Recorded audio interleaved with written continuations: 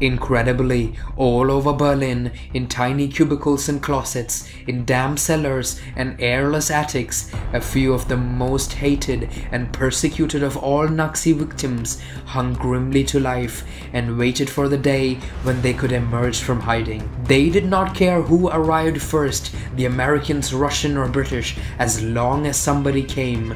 And quickly, some lived in twos and threes, some as families, some even in small colonies. Most of their friends thought them dead, and in a sense, they really were dead. Some had not seen the sun in years or walked in a Berlin street. They could not afford to be sick, for that would mean getting a doctor, immediate questions and possible disclosure. Even during the worst bombings, they stayed in their hiding places, for in air raid shelters they would have been spotted immediately. They preserved an iron calm, for they had learned long ago never to panic. They owed their very lives to the ability to quell nearly every emotion. They were resourceful and tenacious, and after 6 years of war and nearly 13 years of fear and harassment in every capital of Hitler's Reich, almost 3,000 of them still survived. That they did was a testimonial to the courage of a large segment of the city's Christians who protected them. None of them were ever to get the adequate recognition of the fact that they protected the despised scapegoats of the new Nazi order, the Jewish people.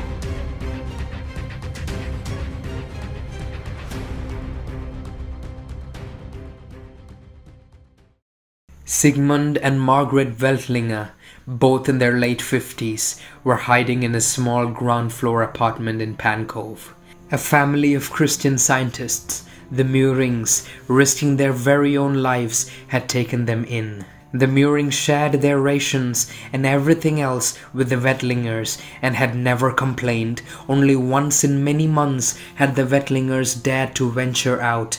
An aching tooth prompted them to take the chance, and the dentist who extracted it accepted Margaret's explanation that she was a visiting cousin. For 2 years, the outside world for them had been only a patch of sky framed by buildings, plus a single tree which grew in the dismal courtyard facing the apartment's kitchen window. The tree had become a kind of calendar of their imprisonment. "Twice we have seen our chestnut tree decked out in snow," Margaret told her husband. "Twice the leaves had turned brown, and now it's blooming again." She was in despair. Would they have to spend yet another year in hiding? "Maybe," Margaret told her husband. "God has forsaken us." Sigmund comforted his wife. They had a lot to live for, he told her. Their 2 children, a daughter 17 and a son 15. They were in England. The Wettlingers had not seen them since Sigmund had arranged to get them out of Germany in 1938. Opening a Bible, he turned to the 91st Psalm and slowly read, "1,000 shall fall at thy side, and 10,000 at thy right hand, but it shall not come nigh thee." And all they could do was to wait. "God is with us, Emmanuel," he told his wife. "Believe me, the day of liberation is at hand." In the previous year, more than 4,000 Jews had been arrested by the Gestapo in the streets of Berlin. Many of these Jews had risked detection because they were unable to stand confinement any longer.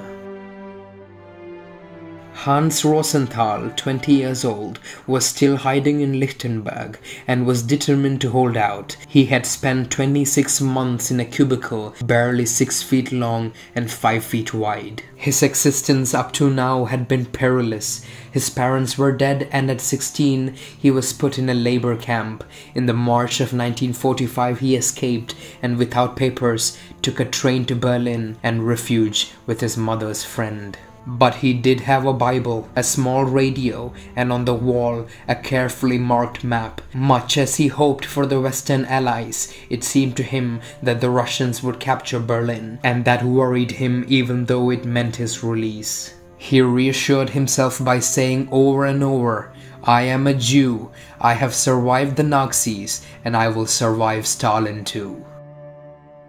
On the other side of Berlin, 27-year-old Joachim was living with a Christian family too. Their eldest daughter Eleanor came down to the basement to meet Joachim to discuss the condition of Berlin. They were lovers since 1942, and Eleanor, making no secret of their friendship, had been disqualified from attending a university because of her association with a Jewish person. Now they longed for the day they could marry. Eleanor was convinced that the Nazis were militarily bankrupt and that the collapse would come soon. Joachim believed otherwise. The Germans would fight to the bitter end and Berlin would sure become a battlefield, perhaps another Verdun. They also disagreed about who would capture the city.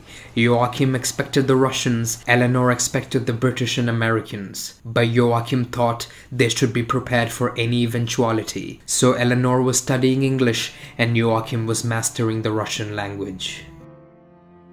Although they were not in jail, another group of prisoners was living in Berlin. Uprooted from their families, forcibly removed from their homelands, they had but one desire, like so many others, and that was for speedy deliverance. By anybody, it didn't really matter now. These were the slave laborers, the men and women from almost every country that the Nazis had overrun before. There were Poles, Czechs, Norwegians, Swedes, Danes, Dutch, Belgians, Luxembourgers, French, Yugoslavs, and Russians. In all, the Nazis had forcibly imported nearly 7 million slave laborers, the equivalent of almost the entire population of New York City at the time, to work in German homes and businesses. Some countries were bled completely white. 500,000 people were shipped out of Holland, and 6,000 from tiny Luxembourg. More than 100,000 workers, mostly French and Russian, worked in Berlin alone. The manpower situation in Berlin had become so critical that the Nazis openly flouted the Geneva Convention, using prisoners of war as well as foreign workers for essential war work.